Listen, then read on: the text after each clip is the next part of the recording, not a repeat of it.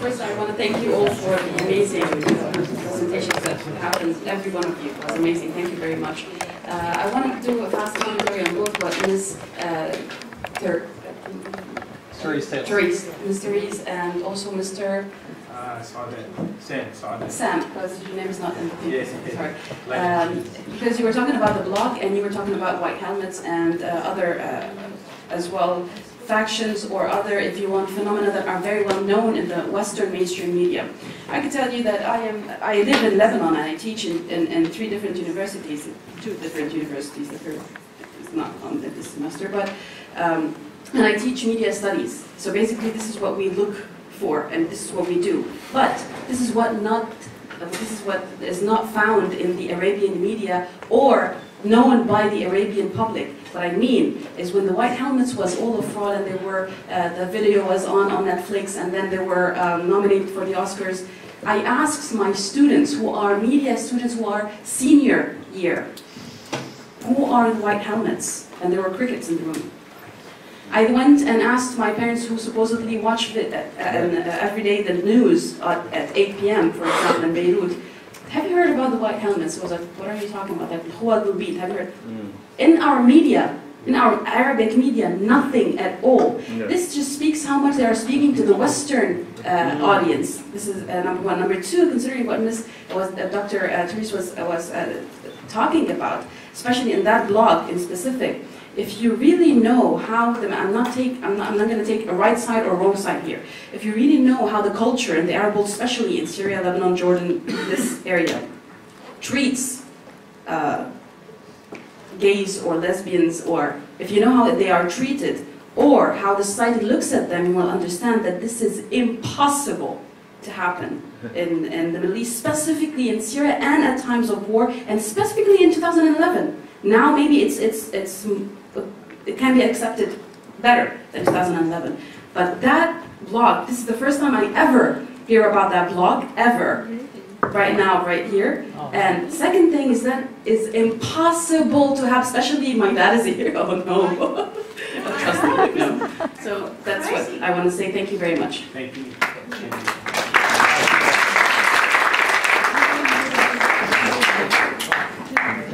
Hi guys. Great presentations all around, really enjoyed them all.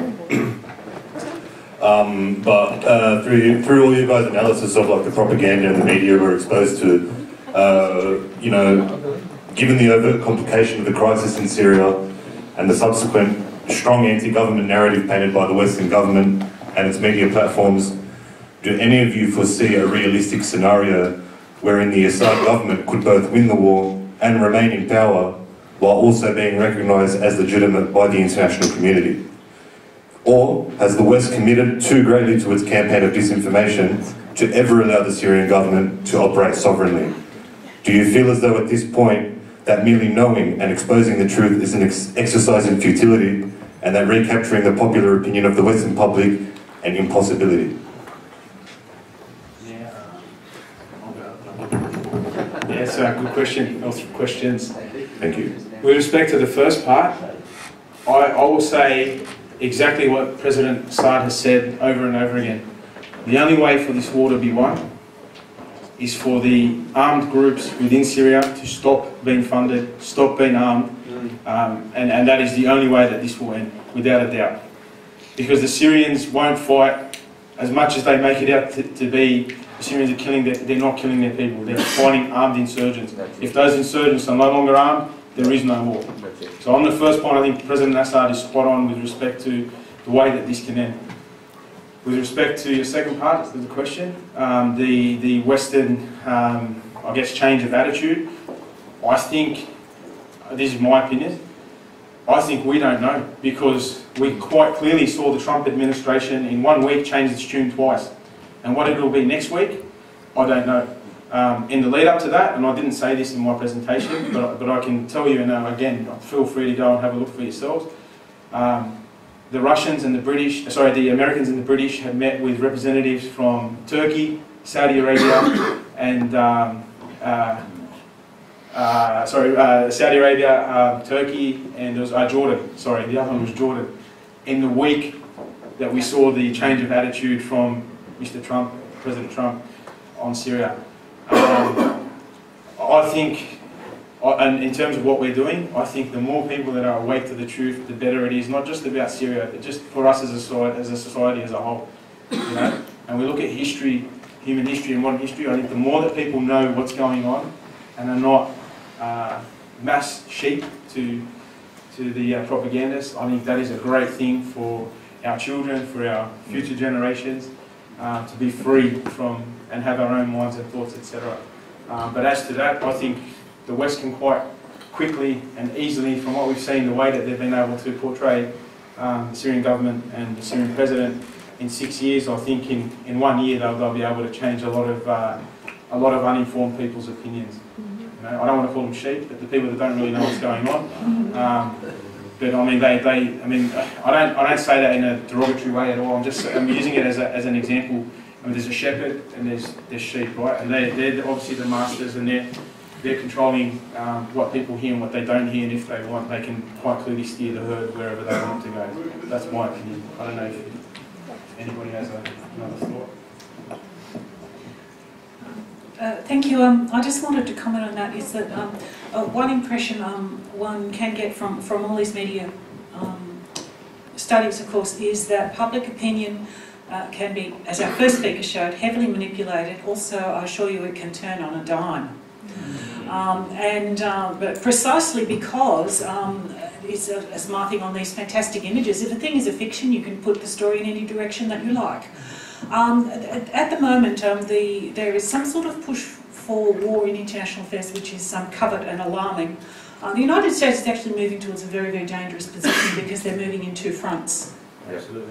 General MacArthur warned them all those years ago that America cannot win a land war in Asia, and they appear to want to, as I say, have hostilities on two fronts.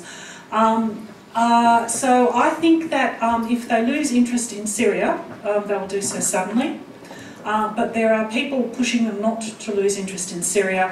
Paul Antonopoulos' talk yesterday on Turkey is very important on that. Turkey is a very big player here, and Turkey is making a push to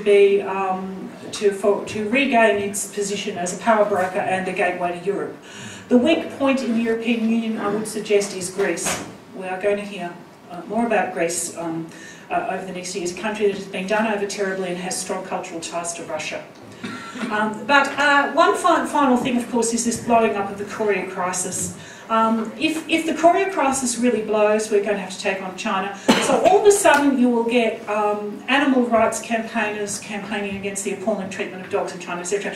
And if I see that a gay blogger has set up in Phnom Penh, I'll know that it's for the North Korean mission. I like to live in hope that if we educate people, they'll go out and educate people, and they'll go out and educate people, and then you can change people's views that way. And I believe, just like everyone went against the Vietnam War and stopped the Vietnam War, this is my hope. That's what's going to happen in Syria. And that's why I really want everyone leaving here today. You've heard perspectives that the mainstream media doesn't give you. If each one of you goes out and talks to just one person, and that person goes out and talks to one person, why can't we stop the war like we did in Vietnam? And I think when the media wants to, like if they have an agenda, they'll turn the war of Assad and they'll find somebody else. But then we can go to that, and the more that you actually tell the truth can never be hidden. And just on your point about the weapons of mass destruction, yesterday I saw, I think it was Blair, apologising, saying there's no evidence that it was. It was like a 2-minute apology. Well, I'm sure the Iraqis are very happy to hear that. 1 million dead. Thanks very much. But anyway, the point is the truth can't ever be hidden. And so we go out now and we share those. I've already had a lot of people who, call me Assadist. I'm not even Syrian, but whatever. They go out and they say, you're pro-Assad, blah, blah, blah. But over the last couple of days, there's been so much they're contradictions in the story that people have been coming to me going, tell us where to go to find the truth. And I think that's really important, because 2 weeks ago they weren't willing to even know that there was another story. So I think the more that they talk, the more they contradict themselves, and the more people will wake up. That's my hope. Also on that point about sense of futility about educating people. And I know, because I felt, especially part of the younger generation, I do also sometimes feel a lot of hopelessness in trying to engage. When my friends ask me, what does this hashtag mean, what is happening in Aleppo, it's hard not to feel like a conspiracy theorist, and that's my honest opinion. But on behalf, and I hope I can speak from what my cousins have told me, on behalf of the Syrian people, victory is not about the president. It's not about, obviously there's a lot of reconciliation to do, and about the question, are we too deep into this propaganda war to ever go back to being normal? Victory is not about, Syrian people are disillusioned by Western media. We don't care what Western media think. Victory is the acknowledgement of the right of the Syrian people to determine their own fate. That's what victory is.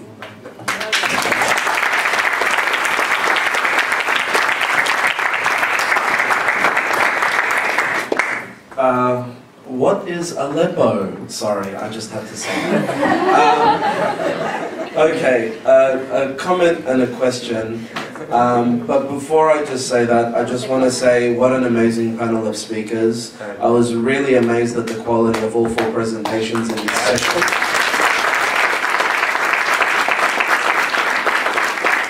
It really seems like the organisers left the best for last. Okay. So my first comment is for Therese, regarding Uday. As someone of Iraqi background, make no mistake, Uday was a murderer. Look, Jumana Hanna may have been a liar. She may have fabricated a story in order to achieve fame or, you know, some other form of what have you. But Uday was a criminal. After the fall of the Saddam Hussein regime in 2003, videos emerged of Uday feeding people to his lions, his pet lions. There were videos of Uday engaging in certain... They were all circulated on video CDs in Baghdad and sold, and I have friends that knew of this and had, you know, friends that actually bought them and watched them. So, apart from that, even before the toppling of Saddam in 2003, there were people that had emerged with stories saying that they were used as doubles for Uday, or they were his private bodyguards, and witnessed a lot of the stuff that he had done. And yes, he was a rapist. He did rape women. My first cousin, was on the Iraqi national women's handball team, and she lived in the Olympic Village in Baghdad, where Uday lived, and she witnessed a lot of these things, and she told them to me after she migrated to Australia in 2003. Okay, she actually told me when I first met her in Syria in 2002. Okay, so please, I just wanted to correct that. Okay, as an Assyrian myself, and Jumana having been an Assyrian, I know that within our community, even before Saddam was toppled, there were stories going around, and I can't verify them obviously, but stories going around that Uday would force himself into Assyrian social clubs in Baghdad and have his choice of women that he would take and rape for that night. So, no, Uday was a rapist, he was a criminal, he was a terrible human being, and he deserved to die.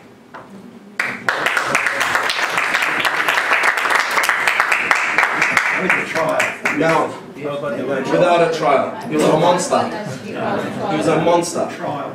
So my question now is for the whole panel, and even maybe open it up to everybody else. We've been talking about Syria for the past 2 days and what's happening in Syria, and most of us seem to know the truth. Most of us seem to have cottoned on to what's actually going on, which is not being reported in the mainstream media. What next? What can we do as a collective to raise our voices and make our voices heard and get the rest of Australian society from the grassroots level understanding our message and understanding what's really going on in Syria? And that was my question.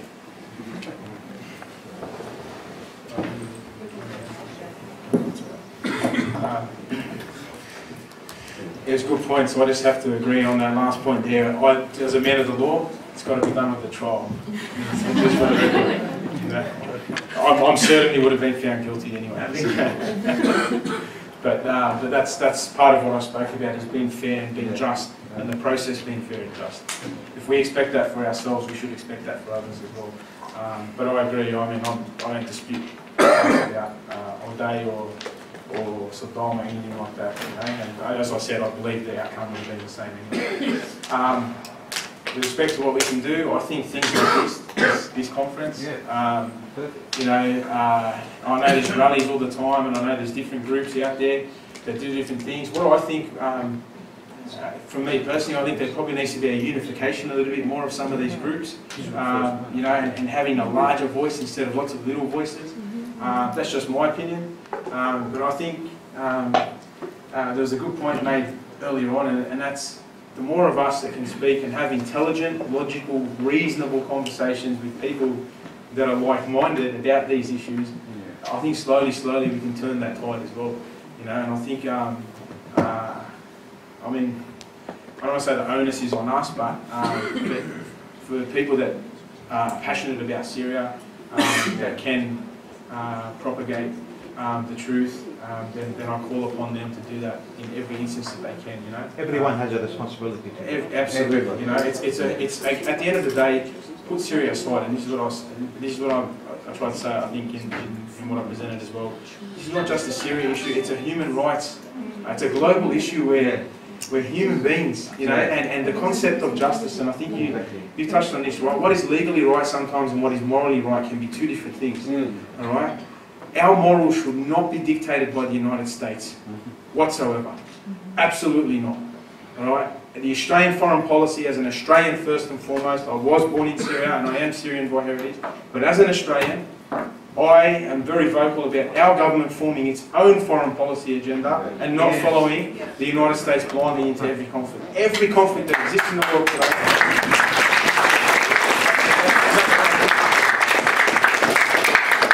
But every conflict that exists today in the world, in my and I'll go on the record and say this, is a result of a failed US foreign policy. If you look at North Korea today, they won't tell you this, and this is a side issue, but I'll just quickly touch on it. Right? It was the Americans in 1958 who first broke the Korean Armistice Agreement by trying to arm the South. It was the Americans, not the North and not China.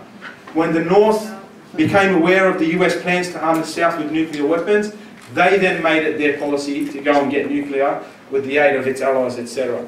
We are in this position because of a Republican president called Eisenhower. And that's the truth, but they won't tell you that. Every failed foreign policy, US foreign policy, leads to more disaster. It happened in Iraq, it happened in Libya, it's happening in Syria, it's going to happen in North Korea, potentially. But we need to be out there, and this isn't just about Syria, this is about people knowing what's going on and letting other people know what's going on as well. That's just my thing. The crux of my question was, how can we coordinate our efforts in order to be more effective? I think we need to come together collectively as opposed to just, you know... I don't want to cut short the questions and answers of our speakers. I agree, it's a wonderful panel, but I just want to say that I foreshadow a short session at the end here where we might discuss what Nicholas is talking about now and perhaps some resolutions, you know, just to say that that's coming a little bit later, but let's not foreshorten the questions of our panel. I just wanted to make a really good point. Thank you. Just on the point that this isn't just about Syria, there was a problem that, I mean, a lot of the articles that I was analysing, they were giving other examples of the United States breaking international law and intervening, and they were saying, see, we've done it before. That makes zero legal sense. It's like getting a thief and him going, well, I've already stolen 5 times from this store, so what's the problem there? It's a complete legal fallacy. And I think one of the things that we have to do, I don't know, maybe the legal sort of aspect of it, is to look at the legality of what they're doing, because it's completely illegal. And it's not even by Congress. Like, Congress hasn't even said that they should go. So it's illegal on an international legal level, and it's illegal on an American domestic level. It's just illegal on everything. The more we accept it, the more that they take it, that it's fine. And it's, who's next? I'm Egyptian, and we had the Palm Sunday bombing, and there were talks, there was a rumour, and in my personal opinion, I think it was on purpose, but there was a rumour that was saying, well, if ISIS is in Egypt, doesn't that give pretext to bomb Egypt and intervene in the same way? If we let them get Syria, they're going to go to every country, and every country is going to be under the same pretext. ISIS was in Sydney, wasn't it? So does that mean they're going to come and bomb Sydney? You can't let them get away with that legal fallacy, because then everyone is going to be under that. So, I mean, I think there's a legal part of it, and like you said, a unification of our voices, but I definitely don't have the answer, but that's just the thought. Just quickly about what can we do from here in terms of unification. It's important to distinguish between two parts of educating about conflicts or current affairs in the world. Not everyone wants to be an expert on Syria. Not everyone cares as much as we do, obviously. But it's important to separate educating about the conflict, which obviously is a very important thing to do, and giving people the tools so that they can, on their own, analyse what the media is projecting. So whatever conflict arises in the world, they are questioning things, and yeah, so just giving them the tools to do what I'm saying. My name is Fahad. I describe myself as a professional homosexual, and my question is for Dr. Taylor. I think I may have, I don't know if I got this perfectly correct, but I think you mentioned that some Syrian gay activists sort of clued in, or one of the investigators, onto the identity of the gay girl in Damascus. My question to you is, what would you be able to say anything about the sort of the gay community within Syria and what their perspective is on the conflict? Because I know, for example, how gay identity is weaponized in the context of Palestine, with Palestinian gays saying the occupation is our first problem, not homophobia. I wonder if there's a similar dynamic in Syria. Thank you. Yes, excellent questions there. Many of us are familiar with the whole pinkwashing of the Israeli occupation, where a totally spurious notion that gay Palestinians ought to be glad that the Israelis are there, that it in some ways might eventually advance their status or something. Yes, I don't have any first-hand knowledge of the Syrian gay community, except what is filtered through the observations of others. The ones that communicated their doubts to journalists about the identity of Amina, most interestingly is this: they were very afraid to do so. They tried to take advantage of anonymous forums such as Twitter private messages and erased them afterwards, making special accounts to do so. And the atmosphere of fear around that story is quite interesting, and I think that goes back to the basis of the hoax, which, as I say, the intelligence agency is not too far away from that. And I must say, on a slightly different thing, on my own work on Burned Alive by Suada, this French Swiss hoax, is that you can, in 2 steps, you get in contact with some pretty scary people with these. I think that gay activists in Syria have been very disillusioned by a lot of the rhetoric around Syria. Damascus is very proud of its old and long urban culture, and people of all sorts of identities have a life in the city which is being squeezed and very nearly destroyed by the current crisis. And respect for their rights is so totally different from the fraudulent voice of this blog. It's night to day. It's a masquerade, an inversion. It's really quite interesting in those terms. But yes, the two things about from the Syrian gay community is fear and silencing, which are getting, from 2011 till today appear to be a really profound problem. It's getting worse. I don't know enough about it. No, I just don't know. Maybe someone else does. Yeah. I mean, I come from Damascus. Yeah. I don't know, yeah. Sorry, I don't want to comment on... You come from because I don't know enough about well, the gay community in Syria. I'm from Australia as well. But I was born in Damascus, so I lived in Damascus. Sorry to take over. Well, first of all, with the secular government of Syria, the number one thing you should know is there's homosexuality isn't an arrestable thing. Like, people can be homosexual. There are like gay nightclubs in Damascus. Oh, I know of one at least. There's like, I know of people in Syria who are gay, and any pressure on homosexuals doesn't come from the government, it comes from society, and society can be, it's definitely not in the place that the West is in now, maybe it's about 20 years behind, but even back in my mom's teenage days, she would tell me that there was a local, very flamboyant homosexual man on the streets of Damascus that everybody loved, and his name was Tutu, and he would wear like makeup on women's clothes and catcall, like all the soldiers would catcall to him. So, and there was nothing that happened to this man. Okay, maybe it's not as like there's gay parades in the street as it is in Australia, but certainly the homosexuals were being thrown off buildings like they are in ISIS. Do you think that they support the government over the no matter, I would say that it's an existential threat for them. Yeah, so I would imagine, I mean I don't know, but I would imagine that they wouldn't want to live under the Islamic State or Al-Qaeda. So that's all I have to say.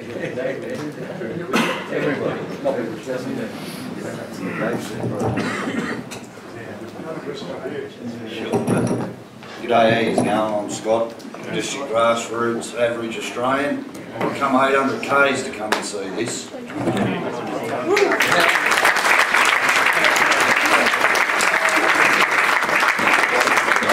Now, like a lot of Australians, we, she'll be right, fair go. Well, that's all out the window now, we get that picture, right? Now, when I was a kid, TV, used to have ads on TV. Now, I remember distinctly my uncles and aunties and that saying certain ads were taken off the TV because people were going into trances and being hypnotised. Some even ended up in hospital. So I get I've got no time for media whatsoever. I think the only time they say anything that's real is the day after that it's in everyone's face and they've got no option but to say, oh, well, this happened. You know what I mean?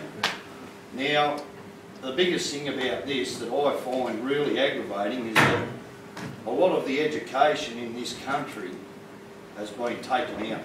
You know what I mean? They've been dumbed down, they don't know the facts, and you've got a lot of people running around with a lot of hot air, going off about this, going off about that, and they're very uninformed. You know what I mean? And it's the old concept, divide and conquer. I mean, that's been around since Moses was a pup, so to speak. You know, like,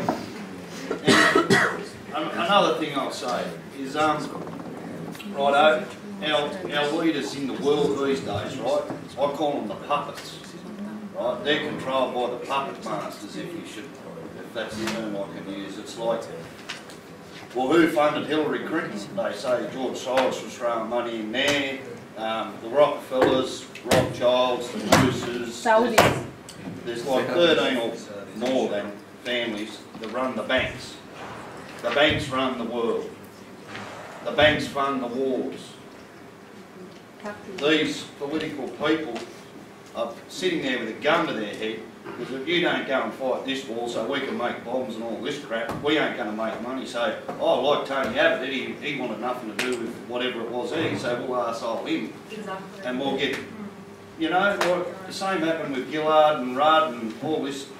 This country's, I'm telling you, I'm shattered because my grandfather, 3 of my great uncles fought in the wars, right? Now, even they had a bad opinion of why, you know, they never had the right message portrayed to them, why they went, right? It's shattered, you know, like, and the thing that really gets me is, I'm losing block here. You feel betrayed. That's right. Yes. It's very dangerous. It's so aggravating to see, as the term you used before, we call them sheeple, right? There's that many of them out there, and the only reason they're like it is because, as I said, they're not given the right input in schools and whatever, right? And they think everything's okay. It's not okay. You know, like this word racist, I think it's got no foundation whatsoever. There's only one race, and that's a human bloody race, right?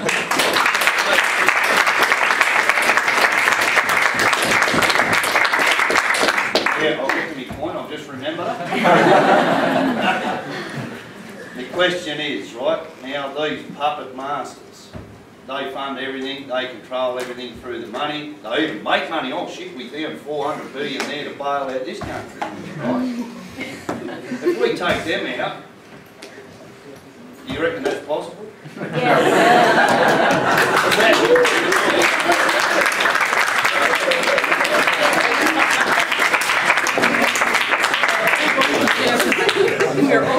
I completely, 100%, 1000% agree with you, and there's more of us than there is of them. Soros, Rothschild, all those, way more. They can only do as much as we let them do. 100% with you and everything you spoke of. But the only point I want to add is I'm not a conspiracy theorist, but I just want to make this point. There's only 3 independent banks in the world that are not governed by a reserve bank system, or 3 countries that follow an independent. Yeah, does anyone know who they are? Russia, China, Iran. And well, Syria falls under that as well, but then I urge you then to go and look at what's called the axis of evil. I'm not a conspiracy theorist, I just want to make that point. The economies are not in line with Western capitalist economies, and the last time I spoke at a forum like this, I actually spoke about an ideological warfare between, I guess, a socialist idea and a capitalist idea, etc. But yeah, I just wanted to make that point. Independent banks, axis of evil, line them up and see if they fit. That's just all I want to say.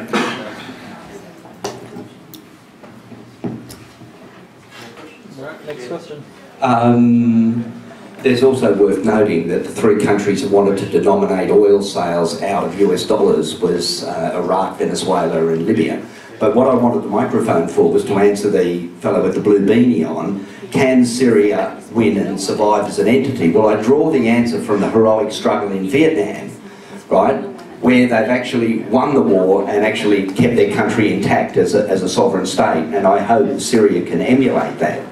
I just want to share one other thing. The American relationship with gas, with poisonous gas. Most people aren't aware, but it's a historical fact. In 1943, when the Americans were invading southern Italy, they brought a whole transport ship full of mustard gas up to use on the nasty Germans, presumably, but the Germans got wind of it and blew the boat up in the Binney Harbour. About 1,000 people died as a result of that, and unfortunately, when the American military surgeons did post-mortems, they saw the loss of bone marrow and lymphoid tissue, and that was actually how chemotherapy got its start. That's a fact.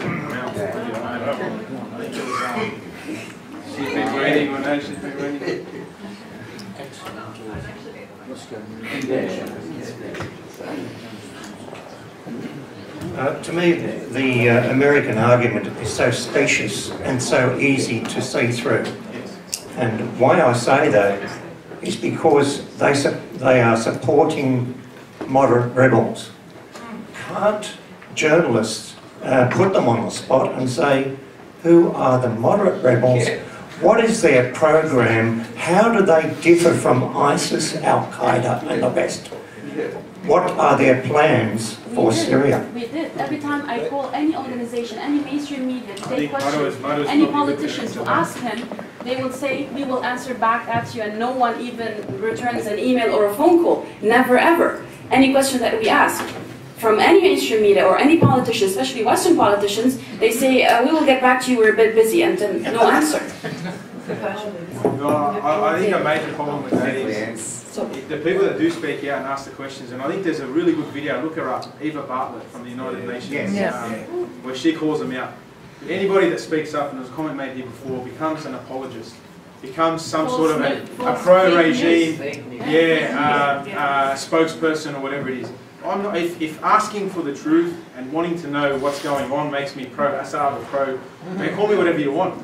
I don't care, but don't lie to me. That's what I'm trying to say. But that's the problem. That's the issue. When you speak up, the masses attack. You know, they're like a pack of wolves. You know, and they shoot you down. You know? Well, there's a journalist called Sharmeen Narwani, and she actually wrote an article titled "Who Are the Moderate Rebels?" and she posed that question to Robert Ford, which was the ex-ambassador to Syria, U.S. ambassador to Syria. They got no answer. However, the CIA produced a list of what do they call them, like vested groups that they would be willing to give arms to. And on that list was Noor al-Zinki, which ended up beheading a 12-year-old boy. So when their crisis of naming the moderate rebels is that those moderate rebels they name would end up committing a war crime, and that is exactly what happened when they tried to name them. So. Absolutely.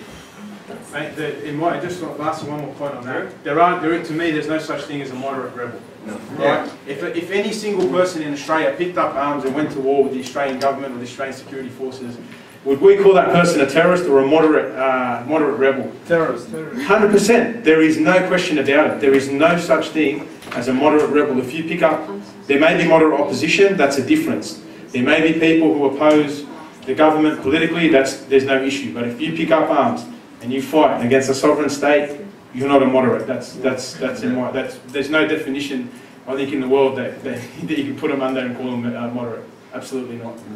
Is it fair to say there's no such thing as a sovereign state anymore? There's only corporate entities. I'm not an expert in that stuff, in that area, to be honest. I can't answer that. Yes, in answer to Bernie's point, it is ridiculous that this question is not being formally posed by journalists in their interviews, except in minority news stations, specifically of an opposition stance. It also, the media dances around the simple fact, what you're saying, it is the right of every sovereign government to put down an armed rebellion. It's one of the things that makes a government a government.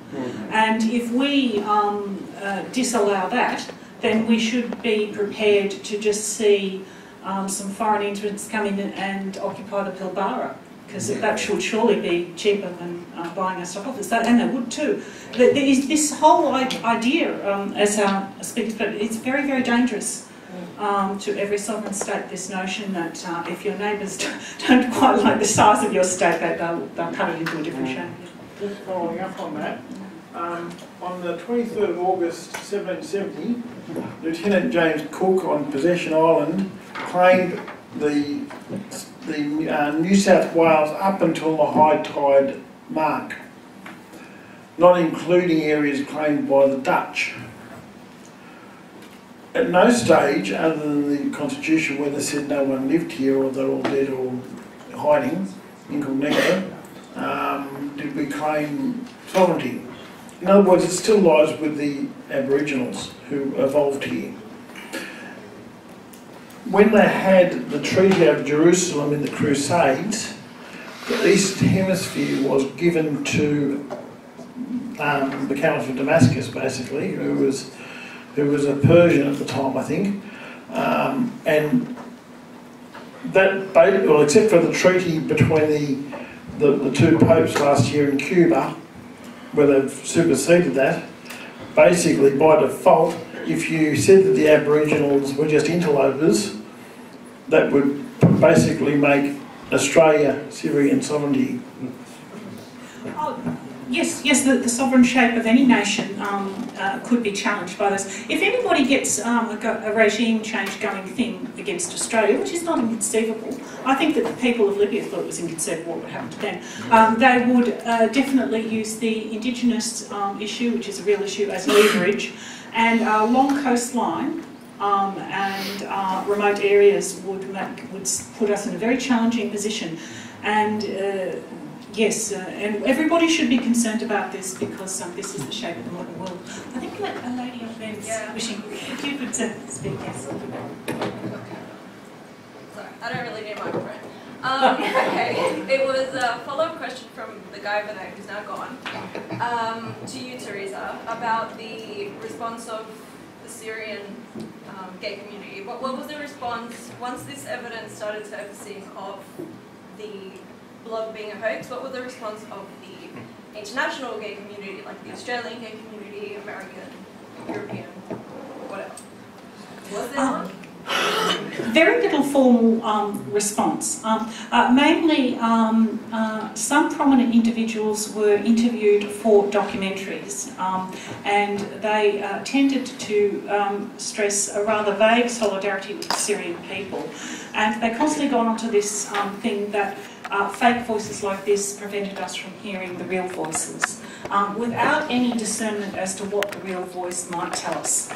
Because, in fact, I think that they, the gay community were very much caught on the back foot by this, and most especially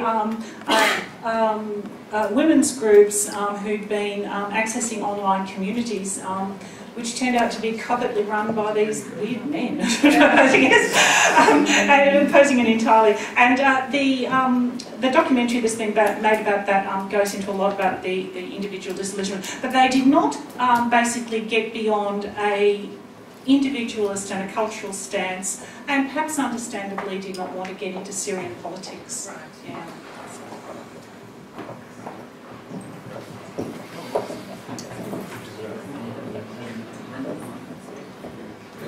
Hi. I just wanted to correct something that you may not have intended to say before regarding RT. I think it's really important that it happens to be part of the US narrative to dismiss RT as a vehicle for Russian propaganda. And I just want to quickly put to rest that, and when somebody asks what should you do, where do we do, where do we go, and one of the things I would implore you to do is to watch RT. Yeah. On RT... You explain what RT is, because I'm sure some people here don't know what it is. Okay, Russia Today. It's a TV program. And the reason why is there's probably only 1 or 2 programs on there, Sputnik and Crosstalk, that could be considered as anything to do with propaganda particularly. They're discussion programs. There's the headline news. We have someone here who's been interviewed on RT, but there are very highly respected American identities on there that have programs. Tom Hartman has the big picture. Larry King from CNN was on there. Ed Schultz. There's a legal program with Mike Papatino. These are really independent programs. You should go and see them. There are other programs going underground, which deals with British issues and has people from all sides of politics there. Watching the Hawks by Tyrrell Ventura. His father was the governor of California, an ex-professional wrestler. So I would say ignore the narrative that the US government want to do and put out to you, and they announce it all the time. Go and check out RT. I promise you, you'll really appreciate it. I just want to mention. Just beware to watch the RT in Arabic. The RT in Arabic belongs to Saudi Arabia.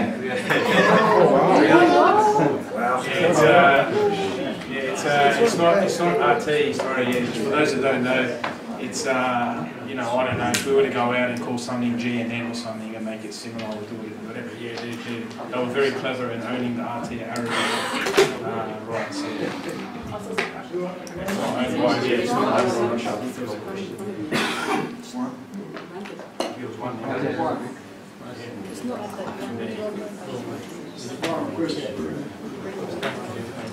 So, just quickly to make a point before I ask a question, because the truth can be a very slippery concept. Firstly, Jesse Ventura, the father of the gentleman mentioned watching the Hawks, was actually the governor of Minnesota, not California.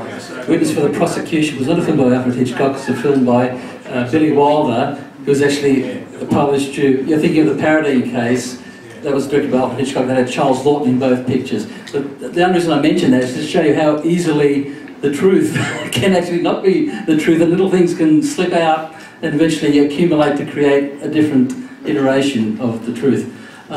I just wanted to basically put 2 things to you. I mentioned briefly a question yesterday.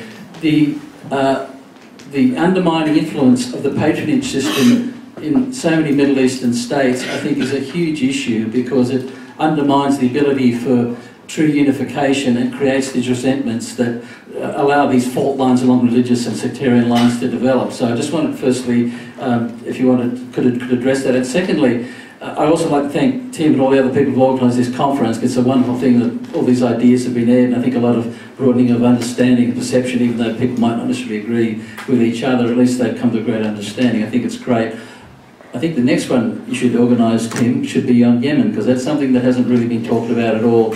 And you'll need a hegemony conference in the first place to create the orthodox if you have the counter hegemony, because very few people know anything in the wider community about Yemen. It's barely mentioned in the media, and I think it's developing to be just as great a tragedy, maybe even greater tragedy than Syria. So I just wondered if you wanted to comment on how Yemen fits into the situation.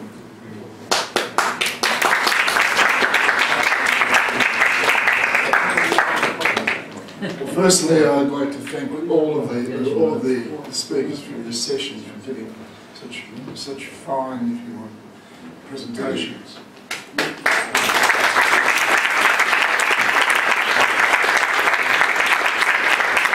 Secondly, I would like to suggest that you listen to what Jay has to say. I'm going to be very quick. So this Sunday, 1:30 at Martin Place, we have a rally. No war against Syria.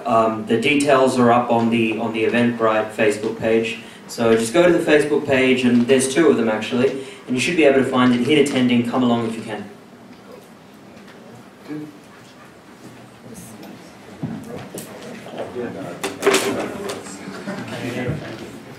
I just want to wrap up a little bit. First of all, because a number of people have said what is the follow-up to the conference, and let me just say what we've actually have done and are planning to do. First of all, I didn't just organise this conference. It came out of Hands Off Syria, and Hands Off Syria delegated 4 of us, Jay Tharapel, Paul Antonopoulos and Drew Cottle, to organise this. So really the 4 academics.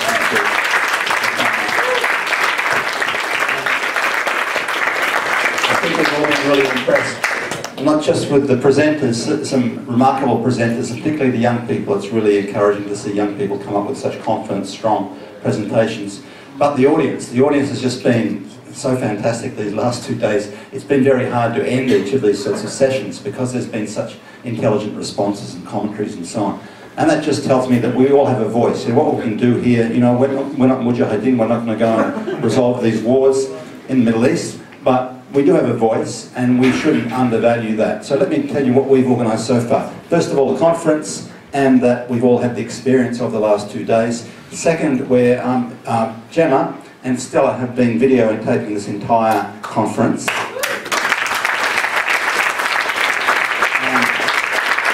We're going to put that, we're actually recording session by session, including the question times. You notice Stella's tracking around people asking questions. We're going to put that progressively on YouTube. If you have some particular problem with yourself being on YouTube, please let us know, and we'll deal with that basically. But that's the next step we've got. Thirdly, we do have this as an academic conference where, you know, it's a little bit of bait to attracting people who are students and researchers and academics, because we have, well, there is a website that's allied to our interests called Centre for Counter-Hegemonic Studies, which is dealing with these sorts of things to do with self-determination of peoples and anti-imperialism. And we're going to publish academically refereed papers from any of the presenters who want to submit their papers for refereeing. And that matters for something if you want to be a writer or a researcher or an academic, basically. So that's what's already there. Now, it's been suggested we might, and there's a rally that Jay mentioned also, it's been suggested we might make perhaps some resolutions of the conference. I've got some ideas about that, but I think it would be good to hear from other people what other ways we might use our voice in some useful way. Do people like to make some suggestions? Yeah, back there. Yeah, I'd just like to, I suppose, follow up on how we, I suppose, plan to organise. It's all right, like largely the groups here. I imagine that you're preaching to the choir.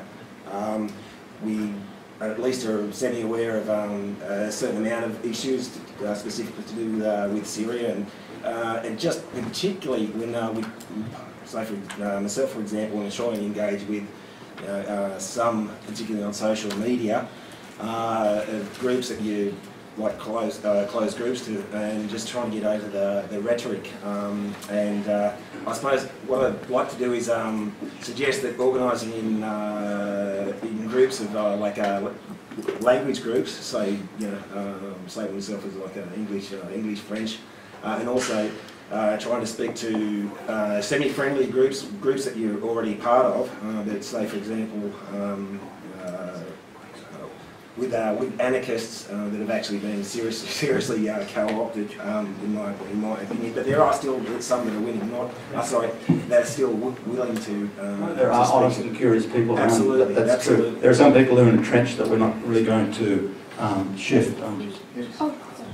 I just wanted to, it's been on my mind, someone made a comment that the protests ended the Vietnam War, and I don't think that that's true. I think Vietnam War ended because the Viet Cong went into Saigon, and hence the US military basically surrendered. So I think that educating people is one part of it, but the other part of it is actually affecting change and doing something tangible. If you remember during the Iraq War, in the UK there was millions of people protesting against the start of that war. Australia, the number of protests were huge. Relatively speaking, the number of protests in Australia over the Syrian war has been really small. So I feel like it's just not enough. Like, we can't inform everybody. I'm not saying we should give up. We should definitely keep pressure, bring out as much, resist the false narrative of the mainstream media as much as possible, make our voices heard as much as possible, keep doing what we're doing, organize. I'm not very good at organizing, but we need to think about what else to do, something new, something different, because everything that's been tried and tested has failed, and we need something new. I don't know what that is, but anyway. Can I suggest that we move into some more practical suggestions, because I don't want to take up everyone's time. Let's resolve this in 10 or 15 minutes. Okay.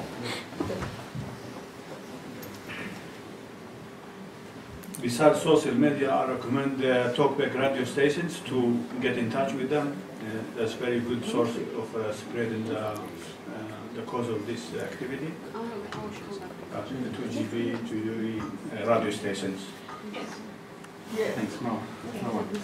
Yeah, the only issue with that, I've tried, believe me, a number of times. Mr. Hadley has his finger on the mute button. I can recommend something. The problem is, yeah, they get to know if you are going to do that, and I don't know, just change your name every time you call. Believe me. I can recommend some of the Lebanese experience on this, despite the fact that we are not very professional on a lot of experiences. But the Lebanese experience is basically a brief case of going into community halls. For example, if someone wants to make a project in Lebanon, especially in the areas where smaller groups live, for example in villages, they organize community hall meetings, or for example, for example, if you have municipality elections, you would gather the people, you would rally for the event, tell them, well, we have somebody important coming to speak, so bring a figure, a very important figure for this community, and tell them that we are going to talk about this, we want to hear about what you have to say.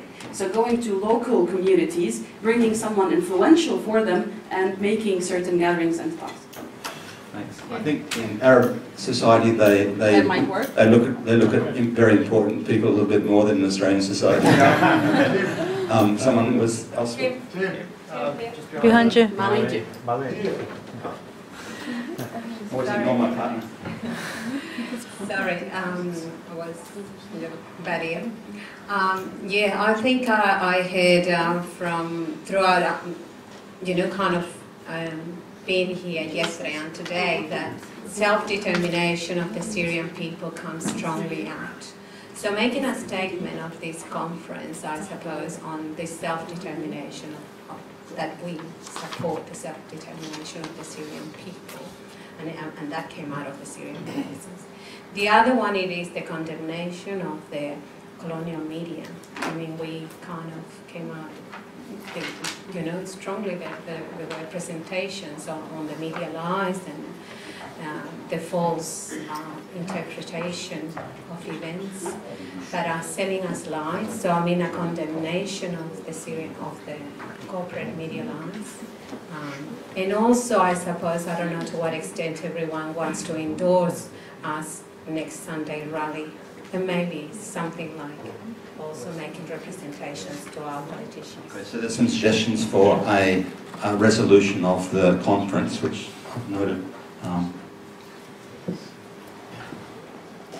A little idea which is maybe slightly tongue-in-cheek.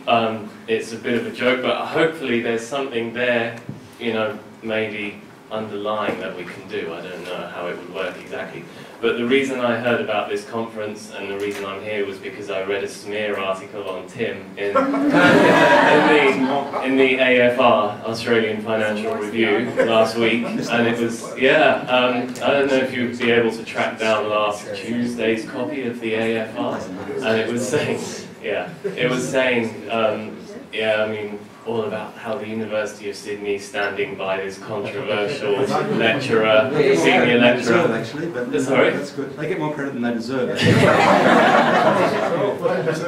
Yeah, so, and I'd heard your name because I've read globalresearch.ca and seen interviews with you, and I thought, let's go along and see what it's like, because you know, thank them for so free advertising from the AFR. Exactly. That's what they said to me. Yeah. Most people who read the AFR haven't turned up. That's right, yeah. So I want to talk about an idea of how to get word out there and just kind of trace back the general thought process that happens when you spend time around a lot of the people you see in this room. And I find that three things happen always in the same order. Firstly is you learn so much you don't even realize how much you've learned about things which aren't part of the typical mainstream narrative that is given to us. The sorts of things you can only find in independent media. And then the second thing is that you start to realize how little you actually know about the conflict and the way that the world works. The third thing that comes up is you get a massive anxiety, you realize how much you didn't know, and then you think, shit, I shouldn't talk out because I feel anxious about how little I know. And just by being in this room at this conference, even the person here who has paid the least attention will know at the very least that, for example, Saudi Arabia is involved, or that Assad was elected democratically. These are not things that reach the mainstream narrative. And so even if you have spent 2 minutes in this room, you know so much more than the average person in Syria knows. So don't let that anxiety sink in about not knowing enough, and just speak out and constantly be aware of how little actually reaches the average person. Do we have another person want to comment or not yet? Down the front. I'd just like to agree with him because I had only recently come in contact with your names through social media. So for me, I'm not an academic or any of these things, but what he was saying, being in this room with all these people and hearing all the ideas, and that it gives me, myself, more confidence to speak to people and friends about what I've already read and understood. And so there's a whole, it's nice to know there's a big family. Yeah. Thank you.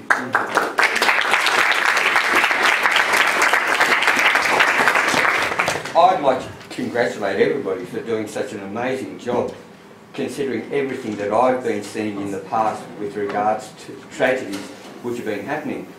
Just as far as getting it out there, just a panel of two of you on a Q&A or a Jenny Brocky, you tear them to shreds. Seriously. It's just in the past, we just have never been represented by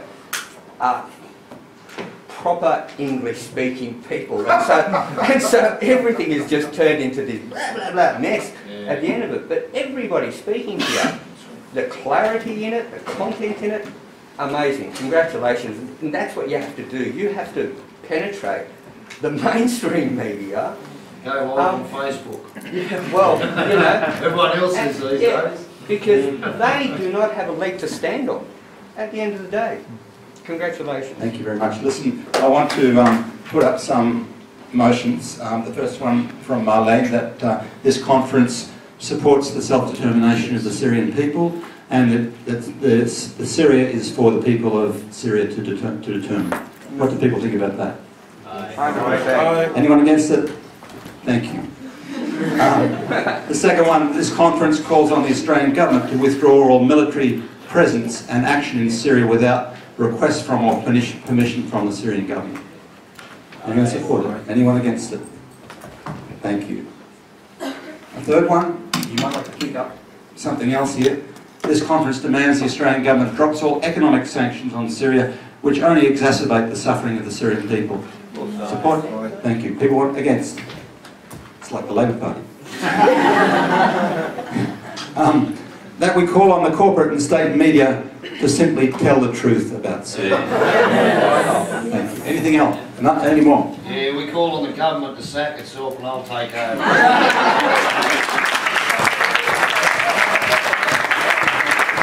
Any other suggestions? Any other proposals? Yeah.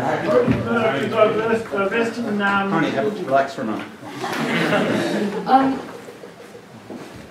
Not in terms of this, but how do we stay connected with each other? What about the next conference? I mean, I'm passing around an email list, but these days with social media as it is, maybe it would be better to have a larger Facebook group of, we have Hands Off Syria, however that's used to distribute news, that's a page. The counter-hegemony. Yes. This is just the Centre for Counter-Hegemony Studies is a thing that we created just to have a virtual library on literature, you know, like a research centre. We're going to exchange with other people. So it's to put on academic things and links to media. It's a resource site, basically, just online. So we have a social media event for this conference. Do you mean we could share, or we should create a new one, or what do you suggest? Well, a page you would use to put news or reports on and people would see, but a group is used for people to network and engage and stay connected and plan and organize things. And find a hashtag. But there is yeah, you can even do it through Twitter and create a hashtag to remain connected, but like a larger Facebook group where we can network, and it can be like by invitation, if you wish, but it should be sort of visible. It shouldn't be secret. It should be visible. And people educate for the public. Would you like a group or a page which is specific to this conference, to Sydney or to Australia, for example? Perhaps we should make it. Because Hands Off Syria is an international one that's really to do with news about Syria. But you're talking about something more to inform people about local things, or what? Exactly, something to organize with, something like maybe a page for the conference. So for the next, I can make a page for the conference, and maybe we can post it on the event page or the website. And everyone can and then like it. Exactly, and if there's future conferences, you'll be aware of it through that site. We have a volunteer for that one. Thank you. Excuse me, there's already a group, like Hands Off Syria. There's a group Hands Off Syria, yeah. Besides It's a page. I'm sure most people here. Can I just have a show of hands of who's already a member of that group? Hands Off Syria.